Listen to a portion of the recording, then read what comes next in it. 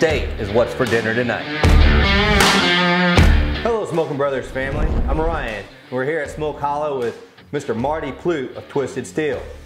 Hey everybody.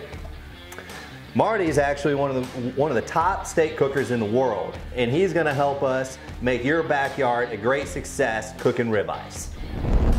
All right, Marty, we picked up some ribeyes from our local butcher at over in Essner's Custom Meat Processing down in Kelso, Missouri. Let's go ahead and show the audience what we do for the backyard. Okay. Well, we're just going to do minimal trimming. There's quite a bit of good meat up in this tail that we normally cut off, but there's no sense of it whenever we're throwing it in there for good old grilling steak. So. All right, so Marty marinated the competition steak, and I'm probably, knowing Marty, he left a few steps out of what he does for his normal backyard, his comp day, but he had me go grab his tenderizer for the backyard ones. Right, and then basically just a standard needle tenderizer. Then we'll just, we're not going to get too much into it because they are really nice steaks. The one thing you do want to watch out with tenderizers, do not get your hand in the way of them because they show no mercy. So, not speaking from experience, but maybe speaking from experience. Alright. So you had a nice little clean cut for the backyard. Now what we're getting ready to do, we're going to go ahead and season these steaks up. So now we're moved on, we've got them tenderized, Marty. Now one thing I have learned with cooking with you guys and watching you guys cooking is you guys do a lot of layering. You guys do use several different stuff out there. But this was your first year that you came out with Twisted Steel. You've been using it, it's been your own mix, you've been using it for the last couple of years. Right. But you still have some basics that you use to go along with it to give a nice complement. Yes. So, I mean, Twisted, this is a great finishing rub. It's also, you know, for cooking too, but it doesn't have any salt in it content, so we still need a good SPG base layer. And the SPG that we chose to use today is no other but than Hotty Totty Barbecue, right. Mr. Ronald Burns. That's right. We just do a generous layer on there. And you guys notice he's up high with it and shaking down a little bit. You're gonna get seasoning a little bit everywhere, so make sure to do what we did is lay down a nice piece of foil so that whoever does the cleaning doesn't get mad at you that they're having to pick up seasoning all over the countertop. Again, not speaking from experience, but speaking from experience. Right. So here we got a little Johnny Joseph. Johnny Joseph steak rub. It's a great first layer after the SPG, I find. And again, we'll do both sides. We're just, for this purpose, right. We're just going to start on one side.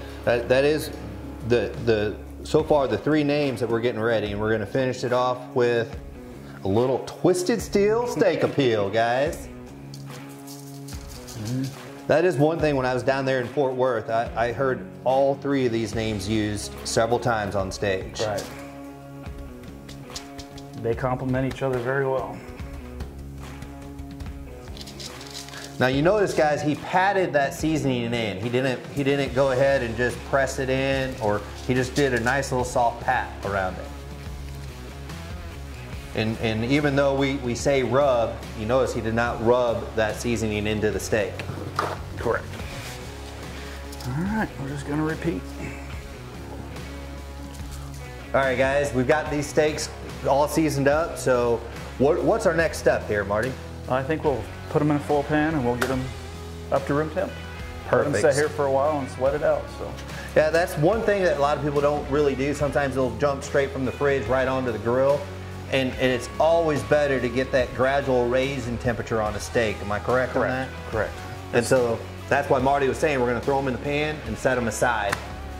So with that said, we're going to let this sit for a little bit, rest, come up room temperature, then it's cook time, boys and girls. All right, we've let our grill warm up. Right now we've got the sear station on our 30 Premier. What the sear station does, it takes two great American products and puts them into one. It uses our SearMate, and the SearMate connects the heat wave and the grill grates together into one piece. You set it on the grill, and the heat wave focuses the airflow coming up from your fire pot across those grill grates and creates a high temp outcome for steak cooking and high temperature cooking on other things. So what we got now is Marty the Man Plute is going to be here, or he's going to show you and walk you through a backyard cook along with the comp steak side by side. So let's come learn.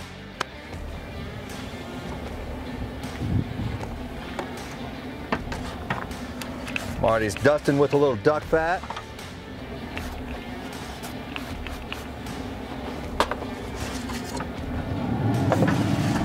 I know those grates are popping around 565, 570.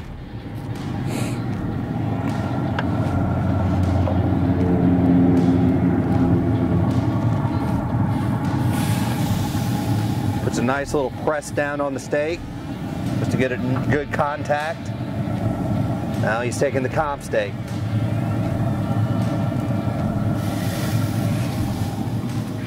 And he's got a little weight that he's going to press down on that steak and cook with that. Now we got the lid closed. We're going to go for about 1.5 minutes. Now Marty's actually watching his temperatures real close. And there's a certain, whenever you're doing competition steaks, you want to be right exact. But what we're going to do is we're going to do a flip first, then a turn, then a flip, and then another turn. All right. He's a real great spatula. Now he cleans the grates in between. For the backyard, you don't have to, but Marty is a perfectionist. But as you can tell, the way that ribeye was falling apart, this is why they tie theirs together for the competitions.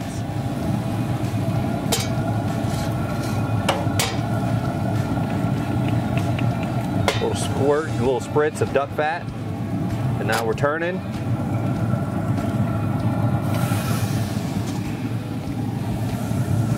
Just gonna do a little temp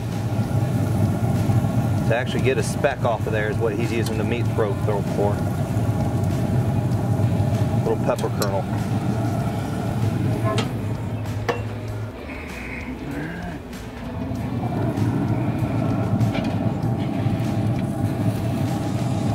The real great spatula goes right in between the grates of it.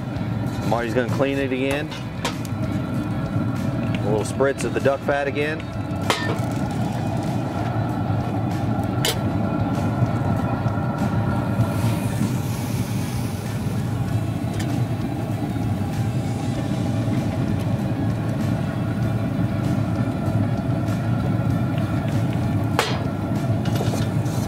Now it's time for the quarter turn. It's gonna be ugly. Not too bad.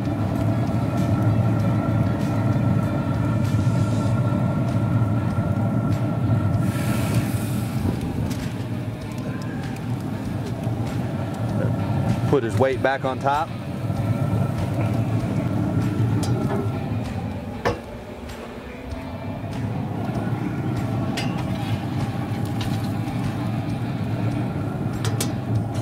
This will be the last turn, or last flip.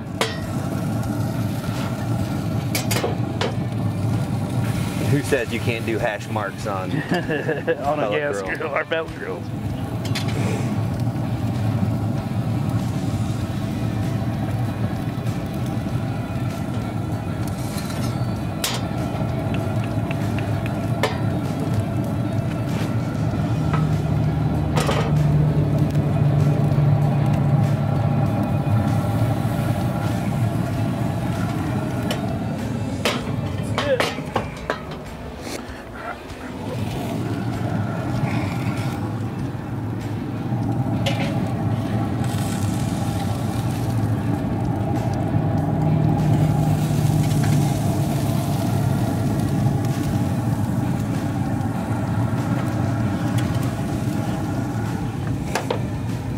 All right, we're getting ready to pull these off. The main thing you want to know about steaks is they do raise in temperature after you pull them off, but most importantly, you want to cook to temperature, not to time. Marty's getting ready to pull these off at 135. He's made a little foil pack to put them in. You ready? Yep.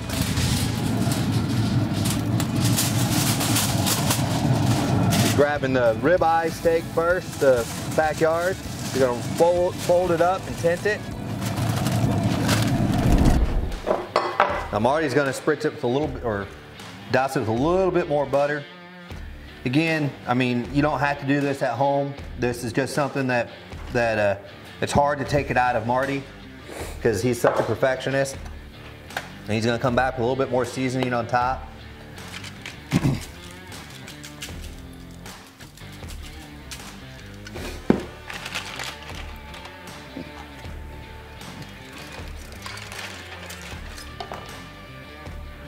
Little over for competition, but it's going to be a good eater.